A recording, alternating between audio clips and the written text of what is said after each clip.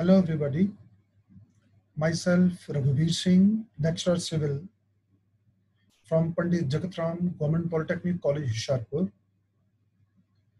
So in this series of online lectures, in this session, we will discuss on one of the subjects from the 5th semester 3-year diploma course in civil engineering, that is highway engineering.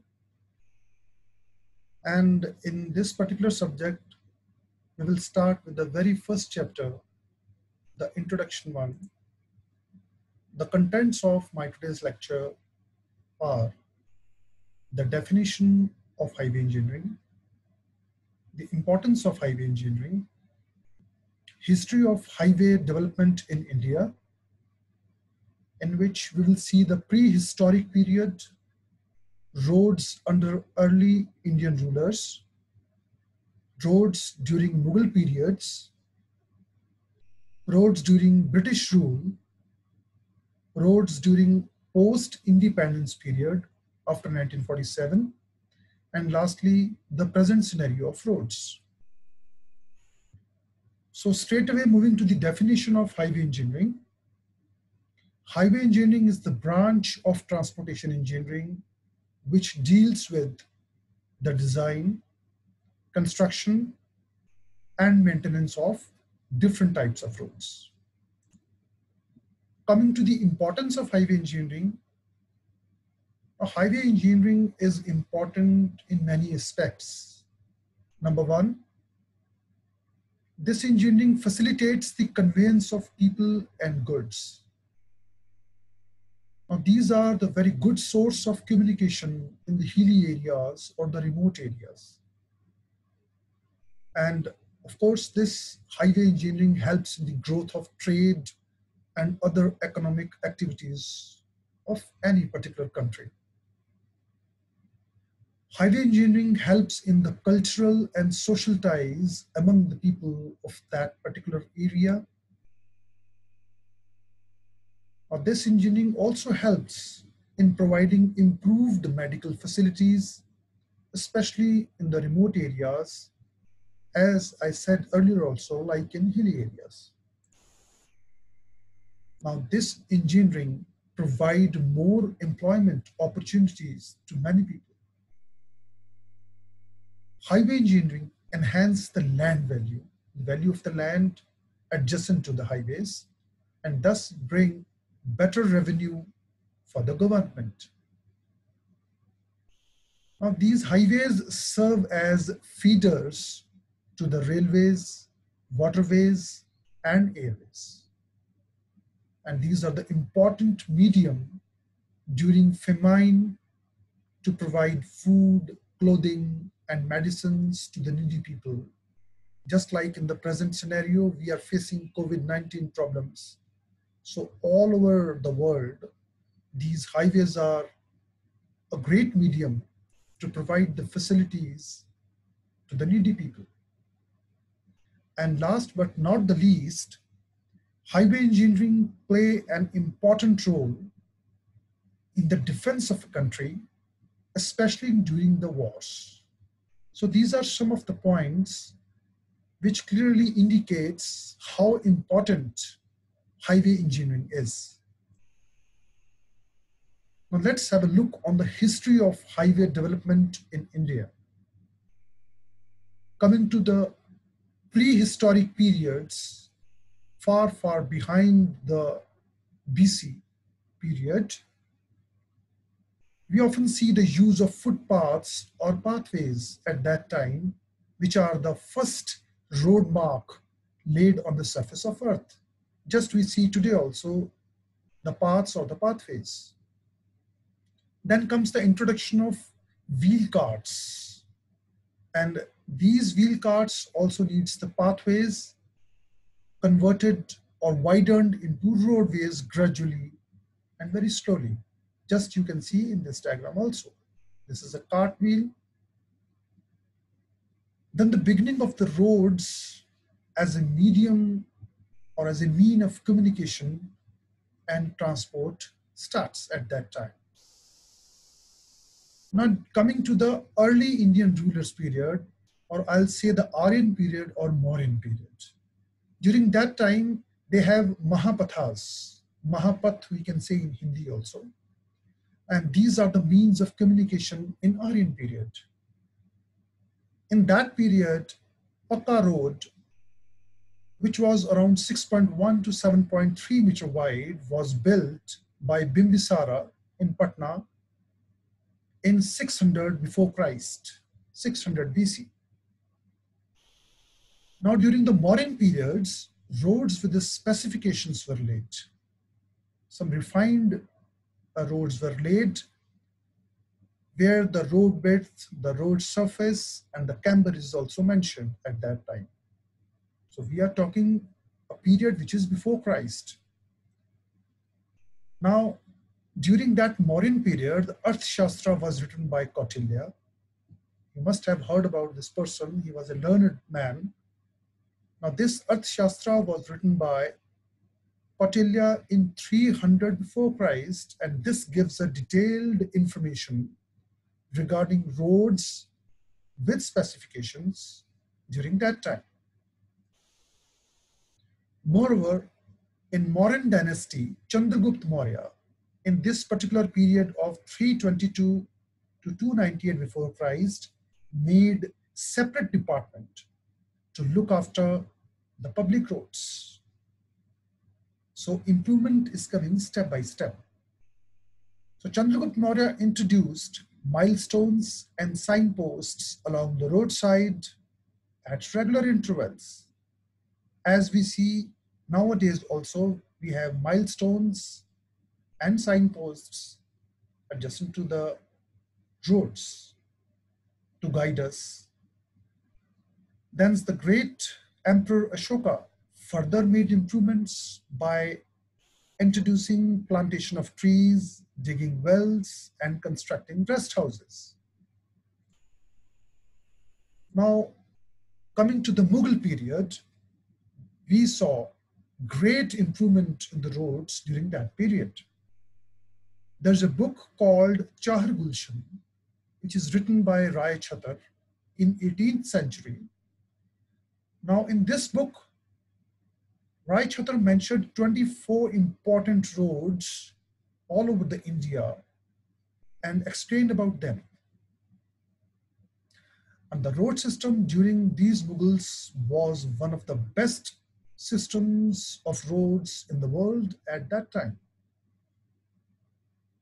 The present GT Road, which is also called Grand Trunk Road, it is the part of Badshahi Sadak, which is constructed by Sher Shah Suri at that time. Now coming to the British rule, which came after the Mughal period, Lord Dalhousie, he established CPWD, Central Public Works Department, which is still continuing. You must have heard about this department, which is controlled by the central government. So Lord Dalhousie established this particular department to look after the maintenance of roads.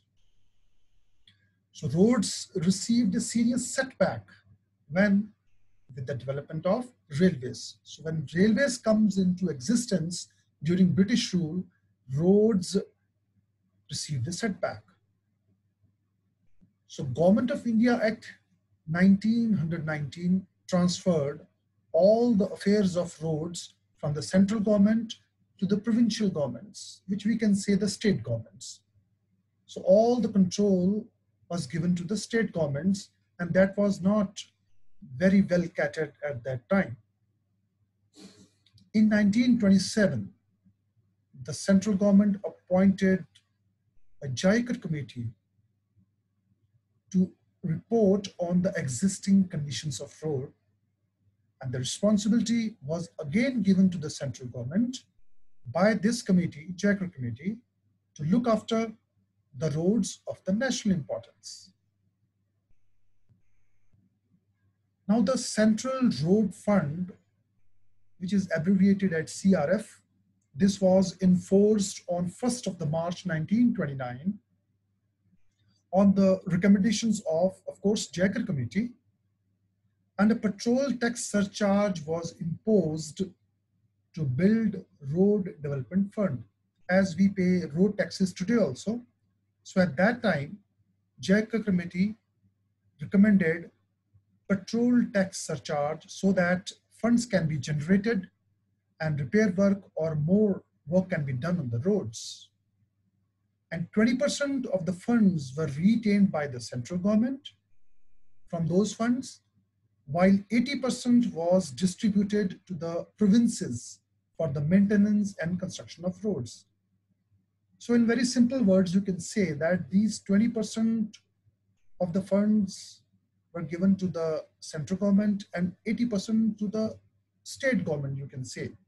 At that time, those are called provinces.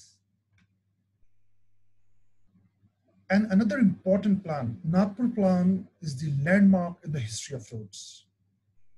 In this, a conference of chief engineers, topmost chief engineers at that time, convened by the central government, and this Nagpur Plan, this conference was held in 1943 to prepare road development program in a planned manner. So we are talking about the Nagpur Plan. A 20-year plan from 1943, now this is before independence, to 1963 was finalized. So we are talking about the British rule, but it was not in the mind of Britishers that in 1947 we will get independence. But they planned a 20-year plan at that time, and this was finalized. And all roads were classified as national highways, state highways, district roads, and village roads. So these four classifications were done under the Nagpur Plan, and this classification is still continuing if you look into the present scenario also. Now, Indian Road Congress, IRC, this was established in 1934, once again under the British rule, by the central government as per the recommendations of JICA committee once again.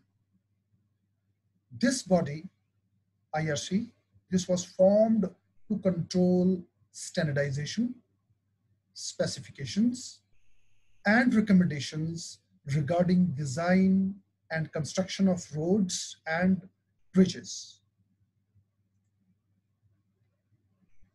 Now, after 1947, which we call the post-independence period, the targets of the Nagpur Plan, those were achieved by 1960 through first and second 5-year plans. You must have heard that after 1947, started the 5-year plans. So very first 5-year plan, that was from 1951 to 56, and the second 5-year plan, that is from 1956 to 1961. In these two plans, the targets of the Nagpur Plan was achieved. Another institute, CRRI, also called the Central Road Research Institute, was started in 1950 for the applied research work and offering technical advice to the state governments, which I was calling provinces before independence. The National Highway Act was passed in 1956, and the central government was given full responsibility for the development and maintenance of national highways. Now, the Road Development Plan from 1961 to 1981, 20-year plan, this was finalized in 1958 at a meeting of the chief engineers, and this Road Development Plan is also called Chief Engineer's Plan.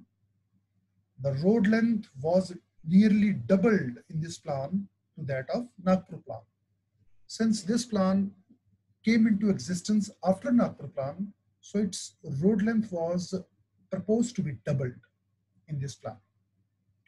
In 1973, a highway research board has been set up by the Government of India to identify the nature, extent, and priority for the road research, and to advise and recommend government the items of priority research. Now, coming to the present scenario of roads in India, it has improved a lot if we compare today's scenario with the past 20, 30 years also.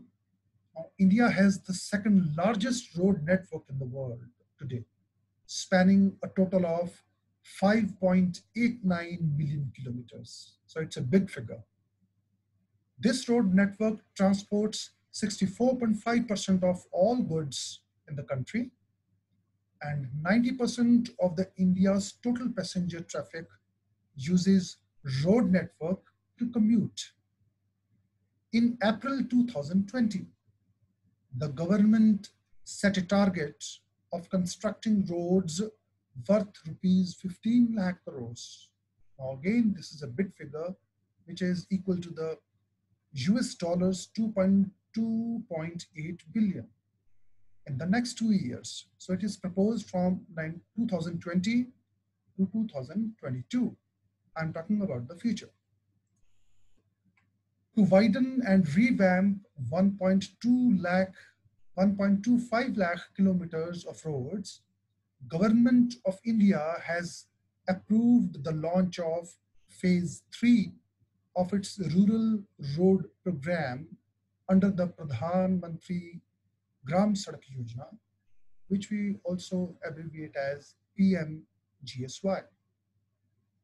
Now, under the latest Union Budget of 2020-21, the government has allocated rupees 91,823 crores under the Ministry of Road Transport and Highways. Now you can see this is a very big figure, which is given the union budget, present union budget. So government has allocated a big figure for the road transport and highways. And a total of 65,000 kilometers of roads and highways are to be constructed under Bharatmala Pariyojana. So this is the present scenario of the roads in India, and my end of the lecture also. So before concluding my lecture, let's look what we have seen today or studied today. We have started with the definition of highway engineering, the importance of highway engineering, why it is important for us. Then we see the detailed history of highway development in India, whether it is prehistoric period, it is Aryan or Mauryan period, during Mughal period, great improvement during British rule, after post-independence period, the 5-year plans, and finally the present scenario of roads in which government in his budget has proposed a big amount for our roads and the infrastructure. So this is all regarding our today's lecture. So thank you very much for your patient listening. Thank you.